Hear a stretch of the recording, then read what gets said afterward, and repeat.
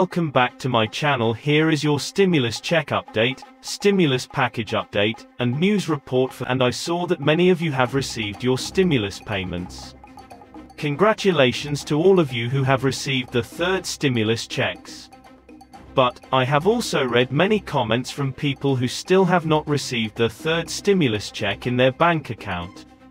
So please stay until the end of this video so you can hear about the latest stimulus news as well as the new direct deposit date details for the 1,400 checks President Joe Biden is turning to the next items on his legislative agenda. Biden is starting to lay the groundwork for raising taxes on wealthier Americans to pay for them. During an interview with ABC News on Wednesday, President Biden doubled down on vows he made as a candidate, saying that those earning more than $400,000 will see a small to significant tax increase.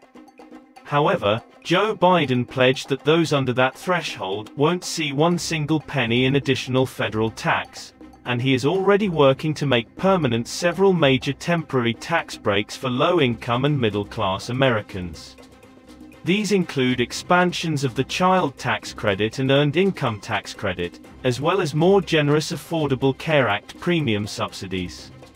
Much of Biden's plan rests on reversing the Republicans' 2017 tax cuts, which were more heavily weighted to those at the upper end of the income ladder, though many key provisions will expire after 2025. During a press conference, White House Press Secretary Jen Psaki said President Joe Biden believes that those at the top are not doing their part, and, obviously, that corporations could be paying higher taxes. The president has not issued a formal tax proposal since taking office, though it's expected he will unveil measures soon to help fund his plans for infrastructure, clean energy and other recovery efforts. Last year, President Biden released a plan that would increase federal revenues by $2.1 trillion over a decade. More progressive lawmakers, including Senators Elizabeth Warren of Massachusetts and Bernie Sanders of Vermont, are refloating the wealth tax that they proposed in their recent Democratic campaigns. What are your thoughts on this, everyone? Leave them in the comments below. An analysis of Biden's campaign proposals by the Tax Policy Center show that families earning less than $400,000 a year won't see a direct increase in federal taxes.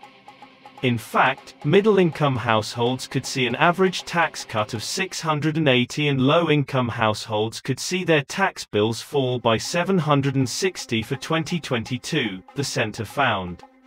Now, those who receive federal aid through Supplemental Security Income or Social Security Disability Insurance can expect to receive the third stimulus payment in the same way as their regular benefits. However, a payment date has yet to be announced by the IRS. On March 12, the IRS stated, Social Security and other federal beneficiaries will generally receive this third payment the same way as their regular benefits. A payment date for this group will be announced shortly. The U.S. Bureau of the Fiscal Service explains, federal benefit payments, such as Social Security, Supplemental Security Income and Veterans, are required to receive your payment electronically.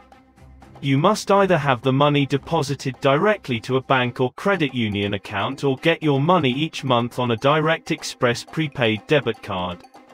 The Social Security Administration stated on March 12, the IRS is reviewing the tax provisions of the American Rescue Plan Act of 2021, signed into law on March 11, 2021.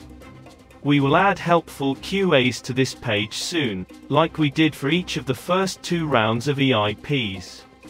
A spokesperson for the National Automated Clearinghouse Association recently said, unfortunately, it appears we don't know enough yet about the third stimulus payment date for SSI, SSDI recipients. The only information we were given is that SSA rules require that legislation be passed before they can work to find eligibility and payment information. The IRS has pushed back the tax filing deadline by a month to Monday, May 17 instead of Thursday, April 15. The agency is working hard to send out stimulus checks as quickly as possible during tax season, but you still need to file state taxes by April 15. The extended deadline is only for federal income taxes. It doesn't affect a state's income tax deadline.